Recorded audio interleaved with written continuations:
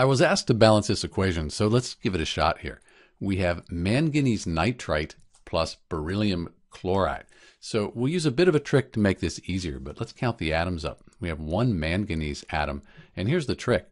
This NO2, this nitrite ion, we have it here and we have it here. So we're just going to count it as one thing, and that'll make it a lot easier to balance this equation. So we have two nitrite ions here, one beryllium and two chloride ions. Product side, we have the one manganese, two of these nitrite ions here, one beryllium, and then two chlorines.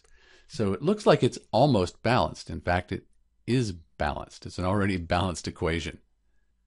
And you can see we figured that out pretty quickly by using this nitrite, this little trick here where we consider the nitrite thing one item if it appears on both sides.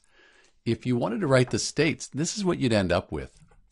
And so since everything is soluble here, we start out with these ions here and we end up with the same ions. Everything stays dissolved. Really, I don't think there would be a reaction taking place here. If there was, we would consider it a double displacement reaction. But again, since they're soluble, I don't think we would have a reaction here. So type of reaction, double displacement, probably doesn't happen though. But that's it. That's the balanced equation. It's already balanced, although the reaction probably doesn't take place. This is Dr. B, and thanks for watching.